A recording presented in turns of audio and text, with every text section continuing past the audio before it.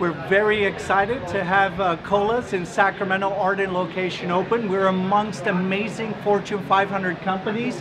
This is the most amazing step to normalization, bringing cannabis from an era of dark or heavy industrial to now shopping centers where it's accessible, safe access is very available, and we're super excited to be a part of this journey with the city of Sacramento. Sure, some of our vendors are here.